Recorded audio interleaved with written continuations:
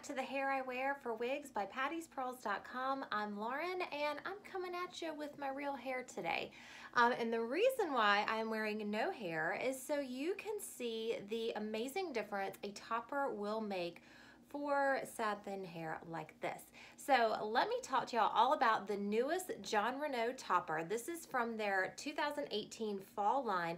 This is the top full synthetic topper. Now Jon Renau has had this topper in human hair, but this is brand new in a synthetic form. So if you were like me and love the ease of synthetic hair, you are really going to appreciate this piece. Now, I've heard months ago from some friends who wore the top full human hair topper that this was a lot of hair. They love the volume and the coverage this topper gave them in the human hair. But as we all know, human hair can be a little high maintenance. They didn't particularly love the maintenance. So when we heard Jon Renau was coming out with this topper in the synthetic form, we were super, super excited, and I was itching to get my hands on it to check it out for myself. So let me talk to you about this topper. Now this is very unique from a lot of toppers out there, and that it is for advanced stages of hair loss. So girls who have a lot of thinning or hair loss on the top but still have some hair that they can blend into a topper, this would be a really great option for you. And as you can see, it looks like a full wig cap. I mean, this is a really large cap. It is 11.5 by 11, and it's going to fit on your head like a wig. The only difference is you're going to be able to leave out your bio hair, so you can blend it for a natural look in the front, and you can also pull it back in a ponytail like you could with a topper. So let's talk about this base. Now this is a double monofilament top, which is going to give you a really, really natural part line. It's going to mimic the look of your own scalp. It has 6 pressure clips right here for a really secure fit, and I really love that they put one here on top. Because this is such a full cap, the clip that's furthest back is going to be pretty far down your head, so it's good that they gave you one at the top and in the back to secure it right onto your head so it's not slipping. Now this is a full hand-tied cap. There is no open wefting in here, and because it's all hand-tied, there's so much swishy movement that it mimics the look of real hair. So they did a really great job with this cap. And this color is 10RH16, so it is a very light brown base, and then it has this heavy rooted highlight, sorry, not a rooted highlight, just a heavy highlight to it. It goes all the way to the roots, and it has some face framing layers. Now this is an 18-inch length.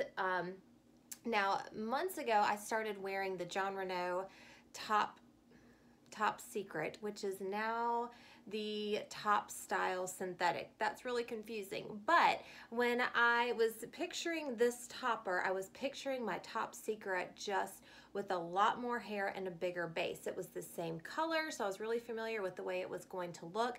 So this was like a really big comparison for me to see how much hair was in the Top Full versus the Top Secret. So I'm gonna put this on for you, and I'm gonna do it right here and show you how to get this on and blend it and all that good stuff. Now, it took some practice getting this on and getting it in a spot where it was easily blended and felt secure because it is such a big cap. So I'm literally going to put it on my head like I would a wig cap. So I have to pull it down over the top of my head, and then the tricky part is pulling out enough hair up front so I can blend it, but leaving enough hair in so this clip has something to grip to. So I have it about right here. So I'm gonna go ahead and clip the front and the back, and I'm gonna show you a minute in the back how far down it actually goes. It's a really large cap. All right, so I got my sides here, clip, and then down here right behind my ears are where the other two clips are. Okay, so this is the way it looks when it's on. Now for some reason I had a harder time blending this one than I did my Top Secret. I felt like here right at the rim, ooh, there's my brush, they didn't give me a ton of hair to blend with, and again, it's all kind of comparing to that Top Secret. So So you have to play around with it a little bit and get some hair to come out. I'm gonna clip this back. Okay, so I think I have it blended. So this is what it's going to look like. And again, I may just, doesn't have to be perfect, but let's just get it all in there. Okay, so this is what it looks like on. So the shortest layer hits me just right below my chin. It's kind of a chin framing layer, and then the 18-inch is just a nice medium length right here.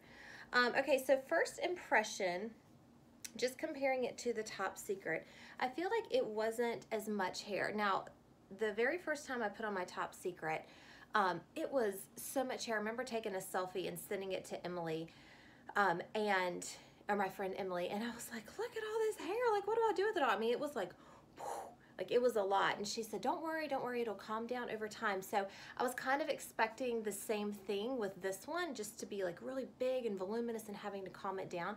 But right out of the box, it did not do that, which I feel like is okay. To me, like I said, it was just different than that Top Secret. So this is what it looks like, right? I haven't worn this out. I've worn it around my house and kind of played with it a little bit.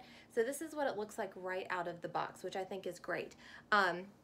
Now, before I wear this out, I am going to put some dry shampoo in it to de-shine it, because this is a little shiny for my liking. I want to tone it down just a little bit with the shine.